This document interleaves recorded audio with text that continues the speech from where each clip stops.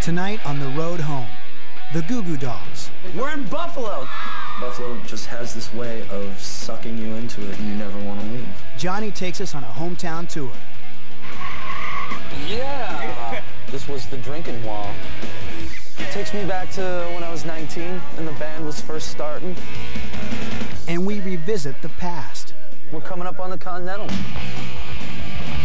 Sometimes I think people came to see if we were going to make it through the show. Plus, we'll have a front row seat as the Goos hit the stage. My eyes tear up there. It's like I look down and I see people that I've known since I was a little kid sitting right there.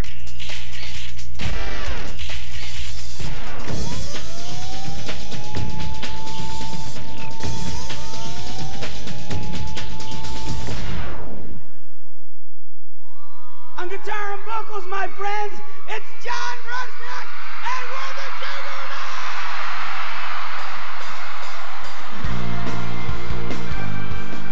Dolls! We've been out on tour since August 14th of 1998.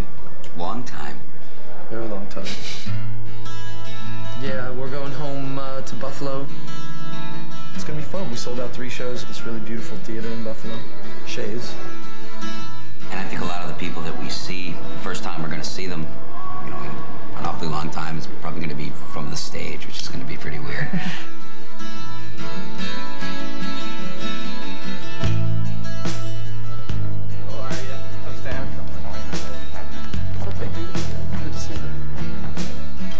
I'm a little nervous to see our friends back home in Buffalo. We've played all over the world, but we have not played in Buffalo yet on this whole tour.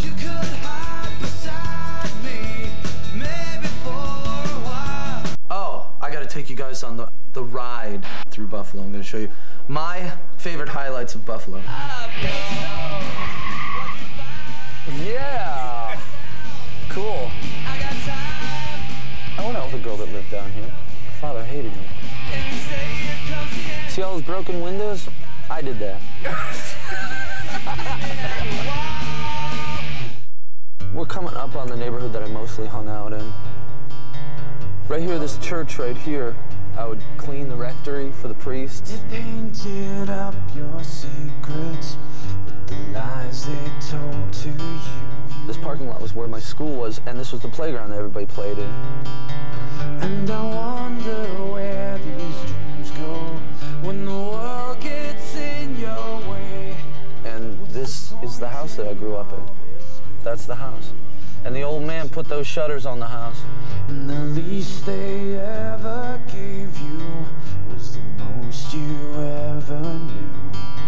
And I wonder where these dreams go when the world gets in your way. What's the point in all this screaming? No one's listening anyway. I've known Johnny for a really long time. Johnny, you know, was a little kid, you know, I mean, he was just the kid brother of my sister-in-law. Johnny came from the east side of Buffalo.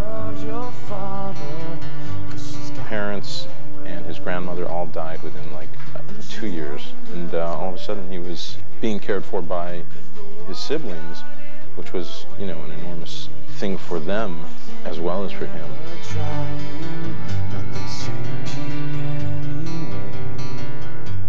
John was always into rhythm and music, and first when he was a little boy, he had he would run through the house and use a frying pan. From the frying pan to the tennis racket. He would take the tennis racket and wrap a string on either end and put it through the tennis racket and run around playing like that with these brush cuts and crazy red blazers he'd wear. And he was a nice kid, though. He was a real nice kid. He wasn't one of the regular get-together with the boys and play football kind of kid. Yeah. He had his own scene going on, and he suffered some for it via the neighborhood and via his sisters. Yeah.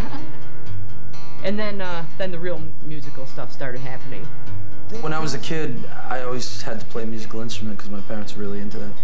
So I had to play the accordion, and then I had gotten picked on enough in my neighborhood for doing that, so I stopped that and started playing the drums. My mother put a quick end to that, and she got me a guitar for $35, this K guitar she got me at Edwin's Music Store. And then I started spending my guitar lesson money on beer. And I was like, well, I had to learn enough guitar to fake out my old man, so I got my $5 every week. So I learned a few chords, and off you went. And there we went. My name is Bob Takak, and I'm Robbie Takak's father. And I'm Kathy Dietzel Takak, Robbie's mother. She loves that Dietzel. Yeah, I sort of grew up in that sort of like Edward Scissorhands, Poltergeist-esque sort of neighborhood, you know, very safe.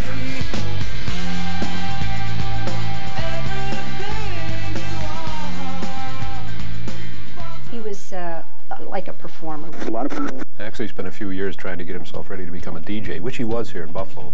But he used to have a little booth down underneath our stairwell, set up as a radio station. And I'd have a couple of turntables, and my friends would be outside, and I'd be playing records and back selling records for them, you know, rocking out in the basement. Oh, my poor mother. I guess everybody's got to do something as a kid, right? I couldn't hit a baseball. I wasn't that great in school, really, so that pretty much left trying to be Kiss. I think my grandma actually gave me my first guitar when I was a kid. I used to tune the guitar around to kind of sounding like a chord of sorts, I guess, and kind of play with my one finger, which led me to a career on the bass.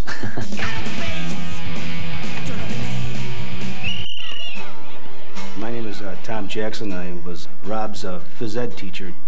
Yeah, I hated gym, man. I just hated it. You know, they pick for teams, man. I was like one of those 3 that were left. Showing up was his best area. Besides that, I was a dodgeball target, pretty much. The school gym served one purpose as far as I was concerned. One time a year, I could get my band in there to do the school dance, you know.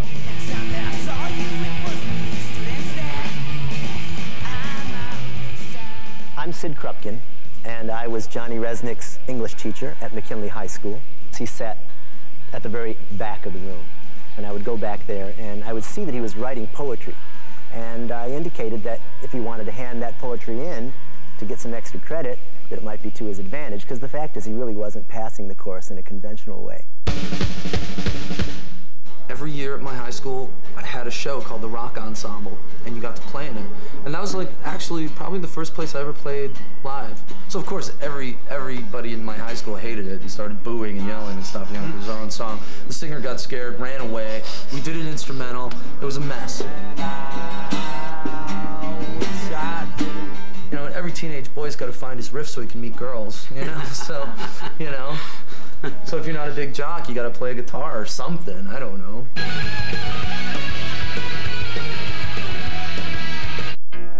John and I met in 1985 or something like that. He was playing in a band with my cousin Paul. They were called the Beaumonts. He had me come play rhythm guitar with him.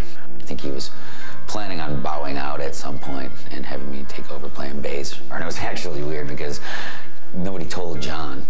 And John showed up for band practice one day, and I was down playing guitar with his band, you know. I think he thought I was like trying to like take his place or something. Baby's black balloon makes her fly. Almost fell into that hole in your life. I mean, at this point, it's pretty obvious to me there was some sort of destiny involved, you know, when we met. You know, I mean, we bonded just so quickly, you know. I think the thing that we knew and the thing that we agreed upon pretty early on was that we were just going to make sure that it was us. That's a bond that we really tried to keep since then. You know, it's like even when I hate his guts, I love him, you know?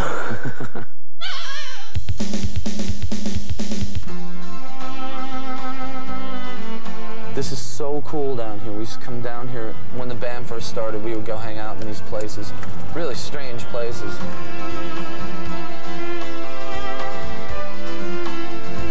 This was the drinking wall.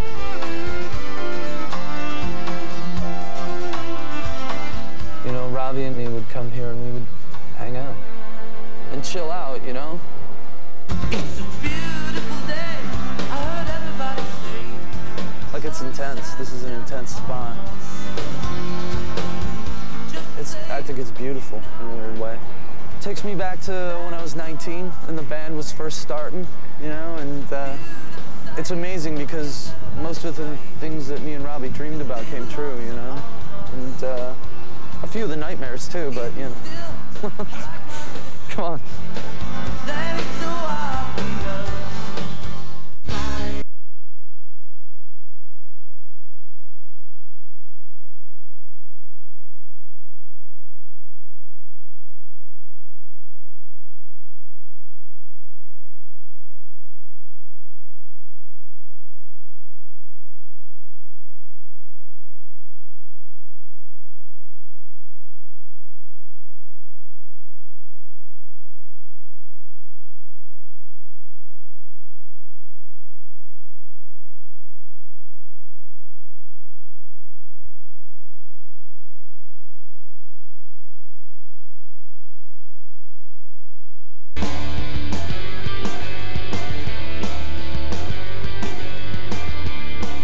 We are in Buffalo at the corner of Franklin and North Streets. And at the end of this parking lot is the place that I worked for, I bet you 15 years now. So come on in. Wow! This is B. This is where we've done demos for every single record we've ever done. Teeny little 8-track room. It's got 16 and stuff now. And that's got an even smaller room that we used to set the whole band up in. We come up here and just, God, spend as much time as we possibly could just hanging out and recording and learning. We're recording 2 months after we were together, so now it's sort of weird though, just because I used to spend so much time in here. It's sort of like coming back to like your, you know, like an old apartment or something like that, you know, that somebody else lives in.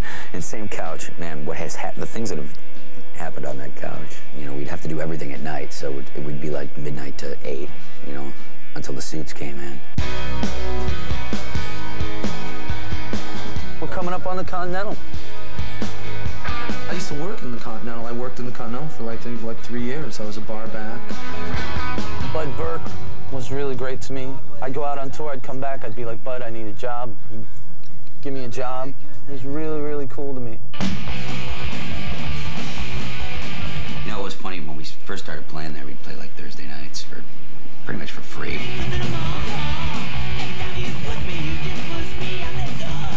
That was pretty much the only place for us to play. Because of Buffalo at that time, if you weren't in a hair metal band that played covers. Yeah, I mean, nah, I had some hair, but, you know, we weren't a metal band.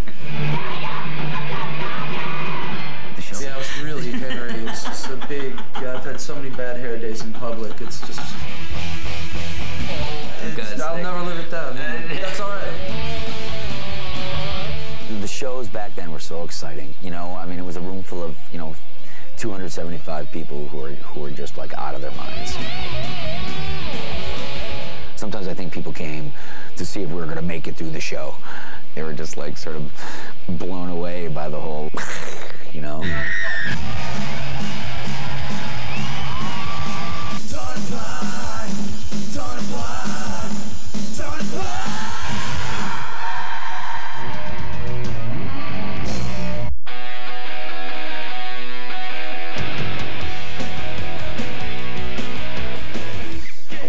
For about 6 months before we actually put out our first record on a little indie label, and so we had a record out there so we could get gigs. We'd play Pittsburgh, Rhode Island, you know, Boston. You know, we were Thursday night for a case of beer band. I mean, even after we had our first record out.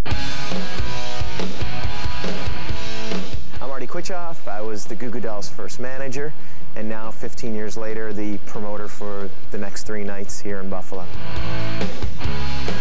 I don't think there would be this band if it weren't for Artie. Artie was our manager for the first 5 years of this group, and it was like babysitting. Artie took such good care of us when this band first started. I mean, he helped us pay our rent always when we had no money. He was like the dad on those first few tours. If we had some trouble, he always had a credit card that he never told us about that he kept in his sneaker, you know, that kind of thing, you know. You know, him being like that was one of the reasons why we were able to make it. Hi, my name is Dan Perbucky, and I was the band's first roadie way back when they first started out. Oh, yeah, oh my God, oh, Dan the man, holy cow, yeah, holy cow. Yeah, Dan was like the patron, was one of our patron saints. First tour they did was called the Cram the Van Tour. In '88, we had nothing. We had no label support, but had to get out on the road, had to get out of Buffalo to try and succeed. Dan was a friend of ours who always helped us, and Dan had a new van. Dan gave us his van, like, just said, here. We took it for like 3 months, just left. Brand new. That's nuts. We used to take weekend road trips to New York City, Boston, Providence, do the show and sleep in the van.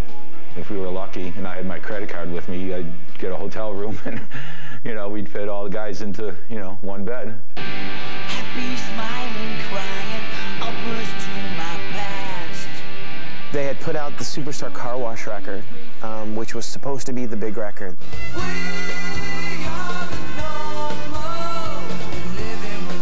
They were thinking, okay, great, this may propel us enough to make it a little less week by week. And it didn't happen, it fell apart. It looked like at that point the band was really gonna kind of call it a day. They had, like, no anything. Robbie used to clean bathrooms in one of the department stores and deliver pizzas. It's definitely been a struggle for them. If they didn't make up their minds to go through with it, they would have fallen off track long, long time ago. Maybe for a while, and I won't tell no one your name. And I won't tell them your name. I mean, even after the success of Name, they still always took that attitude, okay, this actually worked, but the reality is, in 3 months, it's done. It's 106.7 KROQ and the Goo Goo Dolls. How much do you love the Goo Goo Dolls? I am their biggest fan ever.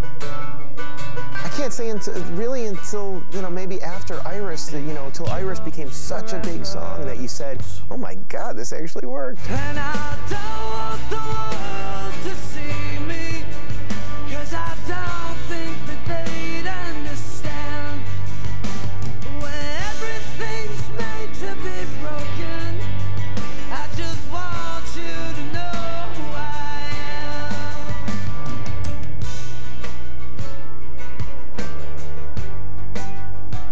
I get terrified sometimes to come back, you know, because it's like, I don't really care what anybody, anyplace else thinks of me or my band. But here it's different, you know? Here it's different.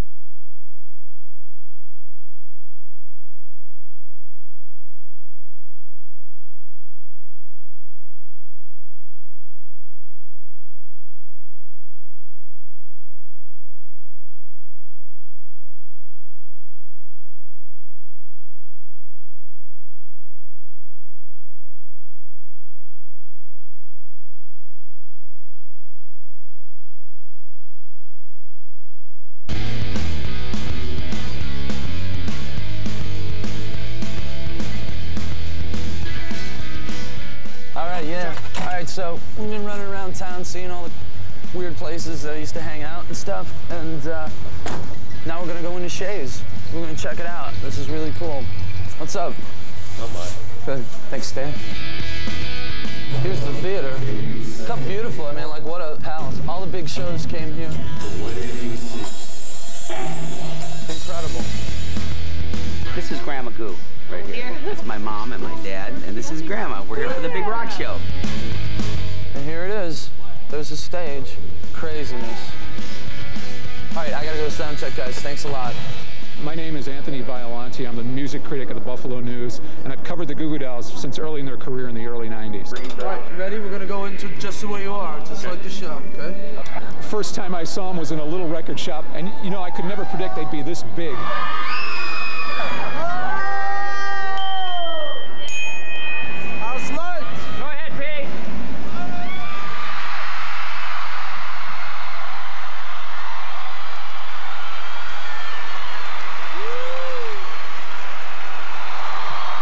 It is so good to be here with you guys tonight.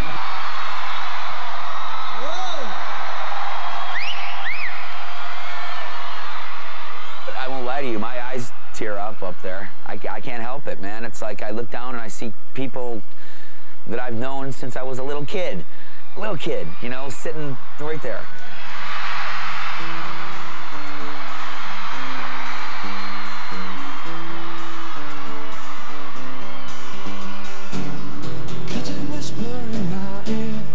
Things you wanna feel, I'll give you anything to feel it coming. Do you wake up on your own, wonder where you are, and live with all your faults? You say,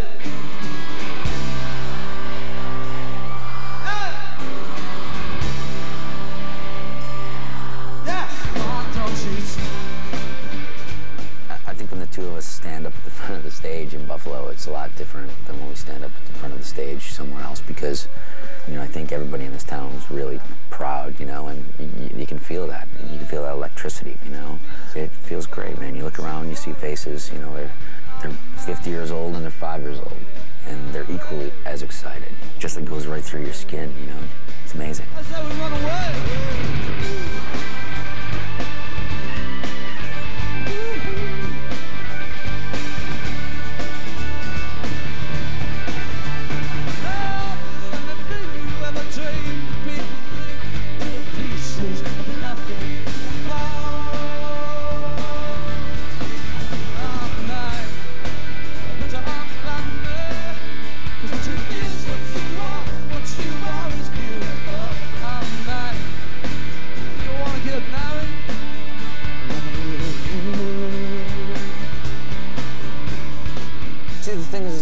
So proud that I'm from here, you know, where I grew up and the places that I hung out. That's the bricks and the mortar and all that I'm made out of, and I'm proud of that. I'm really, really proud of that.